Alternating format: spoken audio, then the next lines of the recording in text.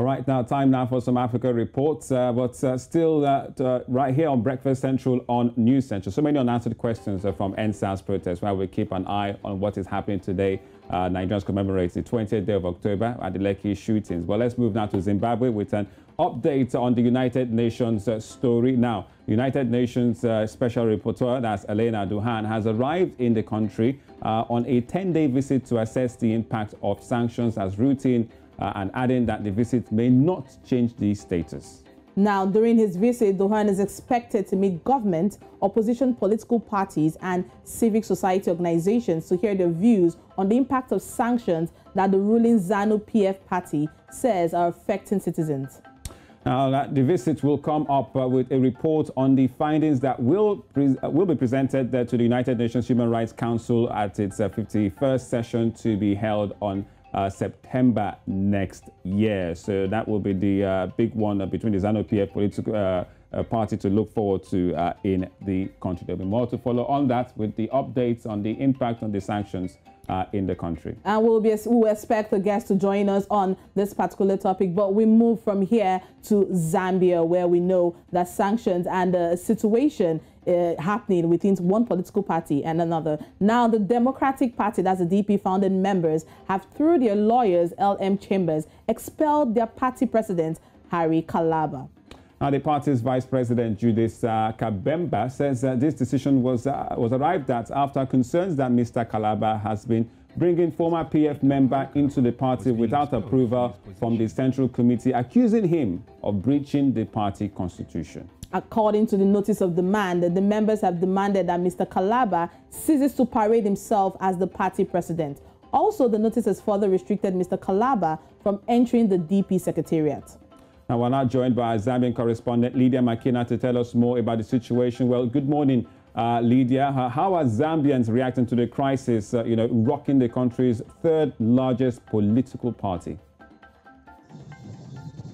It has come as a shock because we didn't see this coming, and as well as the division has come too early, knowing that they were just pulling up to be, somewhere, because this is the third largest political party in Zambia. And then we also saw that the president, the political president, who is Mr. Harry Kalaba, he was doing his best to make sure that his party was doing well. Now, coming to this, Zambian reaction as of now is that they are very surprised to see this coming, and that it isn't something that they saw coming too early, as well as they're trying to see what was the fault for it, and why is it that among themselves, because we see that in this political party itself, there are few committee members that are in, and then the few that are in, they're also bringing division among themselves, involving other political parties to say that behind this scene is this. But it's just, it has come as a shock in January for Zambia, so to say. Right, Lydia. Now, this was the minister who resigned in 2018 before moving from the previous party to, before moving from the Patriotic Front to the Democratic Party. Now, will the Democratic Party survive this division? If they have the good strategy, they will survive. But knowing that people knew a Democratic Party through Harry Kalaba, even though they have said that he was not a registered member, instead he was just being sponsored to start as a political party, a president during the general election, as well as but he was not a registered member. But it is something that they should know, to say that people were aware about this political party because of Harry Kalaba, and knowing that his lifestyle as well as his reputation, has a good reputation, so to say, we must say that. And he also brought in good ideas among the party, speaking from what people are saying. But seeing the division among them, seeing him coming out, and seeing that they do not want to do anything to do with him, and we don't know if there'll be the party will go further or there'll be something else. But we are here to see. We're here to see what is going to happen. Well, Lydia, what are Mr. Kalaba's comments, as well as the comments from the Patriotic Front Party, as they have been called out on this matter? What are they saying now? today I had actually called Mr. Kalaba to know what is his reaction concerning this.